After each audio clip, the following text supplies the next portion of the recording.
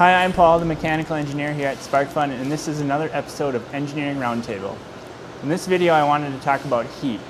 Normally, heat can be a good thing. It can cook your food, it can keep you warm, and it can pop your popcorn. But in some cases, it can be bad. It can wreck your car, it can melt your ice cream, or in this case, it can damage your tools. When I use the mill and I'm cutting metal, there needs to be some type of coolant to cool the bit. Normally, I use cutting oil, but the disadvantage of that is it's smelly and it's also somewhat expensive. So that's when I got the idea to try to build a flood system. A flood system provides a non-stop stream of coolant to the mill. This keeps the bit cool and helps to wash away chips. One key feature of these systems is that you have to be able to recover the fluid after it washes down.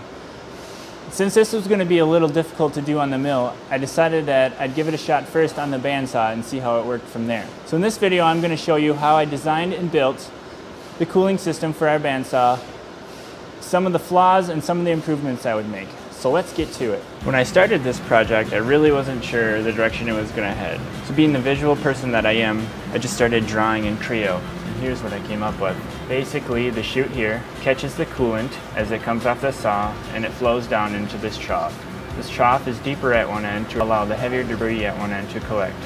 As more coolant flows in here, it fills up the trough and it will eventually overflow at this point and run down into this drain, which will return it back to the main reservoir.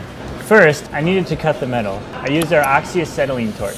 For this, you heat up the metal until it's red hot. Then, by pressing a lever, you blast it with oxygen to remove the metal. The torch leaves rough edges that need to be smoothed out. Some pieces I was able to smooth out with the bandsaw, but most I had to cut on the mill. Once I had all of my pieces cut out and smooth, I could start the welding. This type of welder is called a MIG welder. It feeds a thin wire out the end of the gun and uses electric current to melt the metals together.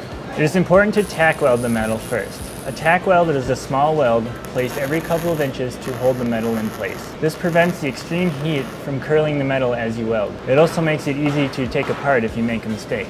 The electronics are very simple here, no microcontroller. I have a power supply hooked into the main switch on the bandsaw and a toggle switch hooked to the pump. A bright red light gives a clear indication of the status. When metal is cut on the saw, the shavings are washed into the coolant tray. Several magnets help to collect the ferrous materials. When the tray fills to the top, it overflows and washes down to a return hose, bringing it back into the coolant bucket. There are a few flaws in this design. I should have made the walls deeper to better contain the coolant. As the tray fills up, it gets very close to overflowing in places it shouldn't. Taller walls would have fixed this issue. Well, that's it for this episode of Engineering Roundtable. Even if you're not building your own cooling system, I hope you're able to use some of my principles, such as the pump system, in a project of your own. See you in 2 weeks.